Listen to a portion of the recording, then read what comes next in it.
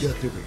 Amigas y amigos, sean todas y todos bienvenidos a la entrevista Meridiana. Hoy es 2 de febrero, Día de la Candelaria, y precisamente ese es el tema que vamos a estar tocando el día de hoy. Como sabemos, pues la Virgen de la Candelaria o Nuestra Señora de la Candelaria, también conocida como con la advocación de la Virgen Morena, pues es oriunda de Tenerife, España, y esta advocación pues tiene una gran cantidad de devotos a lo largo de todo el mundo.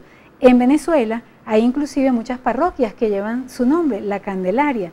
Y precisamente en función de conversar acerca de este tema, contamos hoy con la presencia del Padre Félix Brito Muñoz.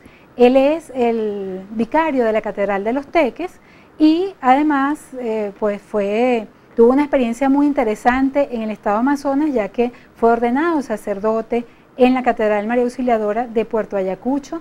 Viene con una experiencia humana muy enriquecedora, como para hablar precisamente de esta advocación de una Virgen que es para los devotos la luz santa que guía hacia el buen camino y la redención viva precisamente hacia Dios.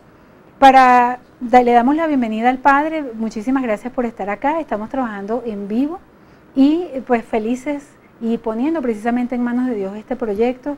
Esperamos que a todas y todos ustedes les agrade. Padre, muchísimas gracias por estar aquí. Padre Félix Brito, vicario de la Catedral de Los Teques, bienvenido. A la orden, buenas tardes. Gracias a ti por invitarme para decir estas palabras, para compartir contigo esta experiencia de la presencia mariana en Venezuela y en el mundo entero, particularmente para la colonia canaria en Venezuela. Así es, Padre, me gustaría precisamente iniciar esta entrevista comentando acerca de la llegada de esta advocación a nuestro país.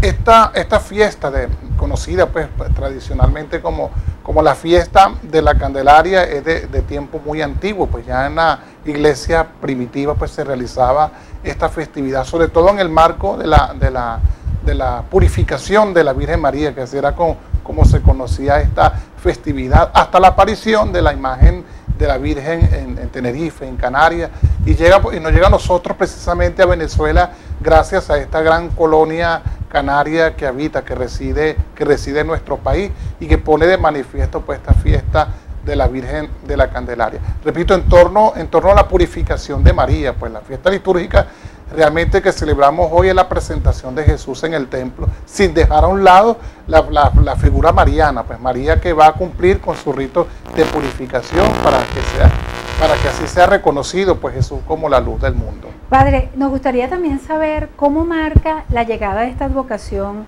a Venezuela por parte obviamente de una colonia tan importante como lo es la colonia mariana. ¿Qué pasa a partir de esa llegada?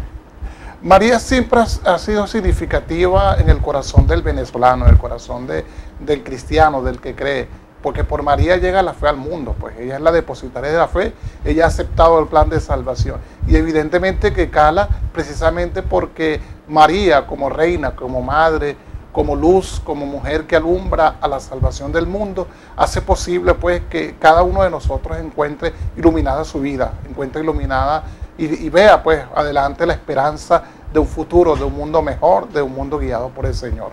Hay una simbología muy importante y además ritos que se desarrollan precisamente en torno a esta fe, a la Candelaria.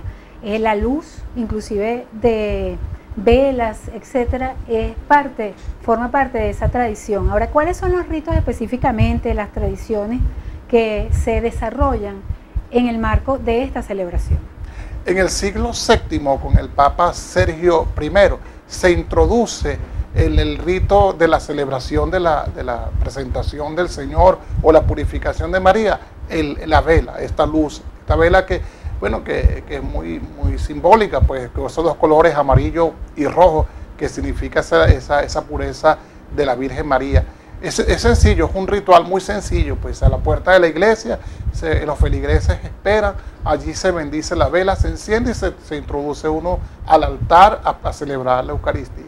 ¿De dónde proviene? De esas palabras de Simeón cuando se encuentra con María, transcurridos los 40 días del nacimiento de Jesús, y Simeón al tomar a Jesús en sus brazos dice que Jesús es la luz que alumbra las naciones y la gloria del pueblo de Israel. Entonces el Papa Sergio I introduce pues esta para significar que más atrás de la vela, más atrás de ese gesto de ir y bendecir una velita y prenderla, con todas las significaciones culturales, folclóricas que pueda tener, esa es la luz de Jesucristo que ilumina la vida de aquel que ha venido a darnos la salvación. Padre, en una Venezuela de tanta convulsión, ¿qué vigencia tiene este mensaje de luz, de guía, de esperanza? Jesús sigue siendo buena noticia para los pueblos. Jesús sigue dándonos nosotros esperanza. Jesús tiene autoridad y le concede esperanza al creyente. Quien espera en el Señor, pues puede ir a buscar esta vela como señal de que Venezuela quede iluminada, alumbrada por la luz de Jesucristo. Jesucristo es buena noticia para todos, repito, y por eso tiene sentido ir a adorar al Señor, ir detrás de María con esa luz encendida.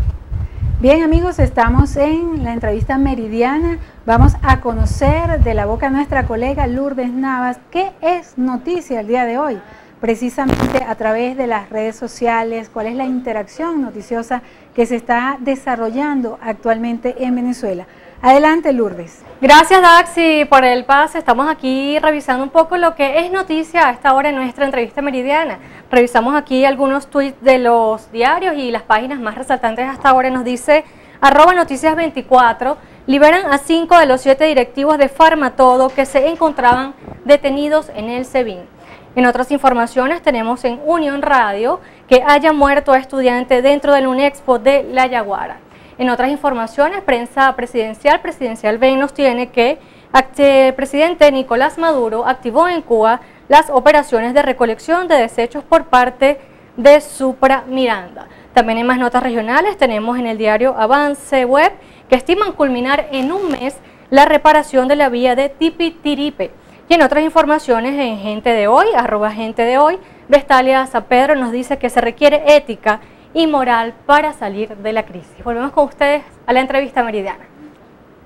Continuamos, amigos, en la entrevista meridiana, hoy conversando con el vicario de la Catedral de Los Teques, el Padre Félix Brito, y hoy, como sabemos, pues se celebra el Día de la Candelaria y en diferentes parroquias se han desarrollado actividades, se están en este momento desarrollando actividades en base a esta fe, a la advocación de la Candelaria. Y en la parroquia de la Candelaria en Caracas están cumpliendo 312 años de la fundación de esta localidad y de la elevación a parroquia. Me llama mucho la atención, y esto lo quisiera comentar con nuestro invitado, que los habitantes de esta localidad están hoy pidiendo que la Virgen interceda ante el gobierno para que se acabe la escasez de productos y que no tengan que hacer más colas para comprar leche, pañales, papel toalé, entre otros productos de primera necesidad. Por eso me gustaría saber la opinión de nuestro invitado de hoy en torno a esta petición específica que desarrollan los habitantes de la parroquia La Candelaria en el marco de sus 312 años de fundación. Tienen confianza en la intercesión de María, acuden a ella para que los auxilien las necesidades que van teniendo. Pues. Es interesante mirarlo desde la perspectiva de ese encuentro de María con Jesús en la boda de Caná, que ante la necesidad que tenían los novios, María intercede para que Jesús obre, para que Jesús le conceda lo que necesita. Esta fe del pueblo, esta fe sencilla de estos habitantes de esta parroquia, acuden a María como acudió aquel novio en su momento. Confiar en María, confiar en su palabra, confiar en su mensaje, confiar en que ella va a interceder ante su hijo para que ayude a salir de las necesidades que se van teniendo, pues es una obra maravillosa, pues es una manera también de expresar esa confianza que todos los venezolanos Y está bien, tenemos. Padre, está bien que se le pida ese tipo de cosas materiales en este momento. O sea, eso es pertinente. ¿Qué piensa la Iglesia de ese aspecto? Claro, es pertinente, pues no podemos meter con la esperanza, con la confianza que tiene. Precisamente eso es esa luz que van a encender, la luz de la esperanza de que Jesucristo va a transformar nuestras vidas. Y María hace posible esa transformación. Todo lo que podamos necesitar, vamos a pedirlo. Recientemente, aunque no tenga que ver, pues acabamos de celebrar la fiesta de Don Bosco, y Don Bosco decía, invoquen a María y verán cuáles son los milagros. María puede ayudar a salir de esta circunstancia en la cual nos encontramos. Vamos ahora a contar con la intervención en nuestro programa de Carolina Márquez, coordinadora de Relaciones Públicas y Eventos de la Alcaldía de Los Alias. es un municipio donde tienen una profunda fe mariana en la vocación de la Candelaria. Adelante, Carolina. Hola, bueno, en nombre de la Alcaldía del Municipio de Los Salios, específicamente de nuestro alcalde José Fernández, es un placer para nosotros hacerle la invitación a toda esa comunidad de los Altos Mirandinos para este sábado 7 de febrero a la comunidad de San Antonio, ya que vamos a estar celebrando el segundo Festival Canario Venezolano del municipio, el cual arrancará aproximadamente a las 8 de la mañana con una caravana, como es tradición de los canarios del municipio, por toda la perimetral hasta llegar a la redoma de San Antonio. En la redoma de San Antonio, si Dios quiere y la Virgen no nos permite, vamos a tener la procesión con unos grupos de Caracas, el cual es la rondalla típica del hogar canario venezolano, y el grupo Garajonay, para llegar al complejo. Allí en el complejo vamos a estar aproximadamente a las 10 de la mañana oficiando una misa con el Padre Vladimir. Posteriormente vamos a tener un festival muy lindo en donde nos van a acompañar varias rondallas de Caracas y especialmente la rondalla Chaxirasi del Club Hispano de Maracay. Y vamos a tener todo lo que es esas comidas tradicionales canarias y venezolanas.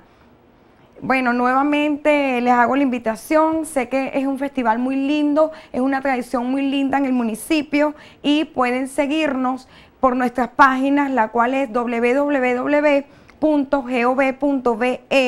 y nuestra cuenta de Facebook es Alcaldía de Los Salios. Las actividades que se van a estar desarrollando en el municipio de Los Salios en el marco de la celebración del Día de la Candelaria. Por cierto que hay, digamos que muchos días posteriores a esta fecha donde se celebran en algunas localidades también esta festividad. Nos gustaría que nuestro invitado de hoy, padre, si nos pudiera contar acerca de cuáles son los estados y los municipios donde mayormente se celebra y se toma en consideración de una manera más profunda la fe a la Candelaria.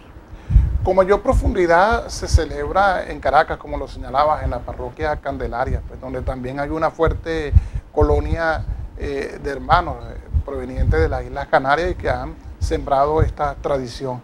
Pero a lo largo y ancho de Venezuela, pues se viene celebrando esta festividad también, sobre todo en el marco de la vida consagrada. Jesús es presentado en el templo, Jesús es consagrado a Dios por palabras de Simeón, de la profetisa Ana, y hoy también la iglesia celebra ese hecho de la consagración, de la vida consagrada. Y en Miranda, pues como acaban de señalar, en los San Antonio de los Altos y en alguna otra región del estado. Nosotros pues en la catedral, ya desde esta mañana a las 7 de la mañana, recibiendo los colegios, hemos empezado a celebrar esta fiesta, y con la celebración de la Eucaristía solemne a las 5:30 de la tarde. Bien, vamos a conocer algunas interrogantes que tiene el público. Recuerden, a través del 0414-272-6409 usted puede hacer también su participación. Tenemos a la periodista Lourdes Navas con algunas de esas preguntas que han enviado a través de la mensajería de texto nuestros televidentes. Gracias, Daxy. Tenemos acá unas preguntas del público que nos llegan a través de la mensajería de texto. Recordamos a nuestros televidentes que nuestro número de contacto es el 0414-272-6409. Tenemos acá la primera pregunta. ¿Por qué se quita el nacimiento los 2 de febrero, Día de la Candelaria? Nos escribe Mari Castro de El Barbecho. Otra cuestión que tenemos acá es el tema económico en Venezuela. ¿Puede resolverse con la fe? ¿Será que podemos decir Dios proveerá? Esto nos lo envía Carmen Pérez de la Matica. Y por último, la tercera pregunta, ¿por qué la Iglesia asume una posición más crítica con respecto a la violencia y el respeto a la vida de los jóvenes y los ciudadanos? Esto nos lo escribe José Morillo desde Carrizal. Bien, estas son algunas de las interrogantes del público. Tenemos poco tiempo, pero por lo menos que nuestro invitado hoy pueda responder una de estas interrogantes, la que él prefiera. Yo quisiera sintetizar sobre todo las dos últimas.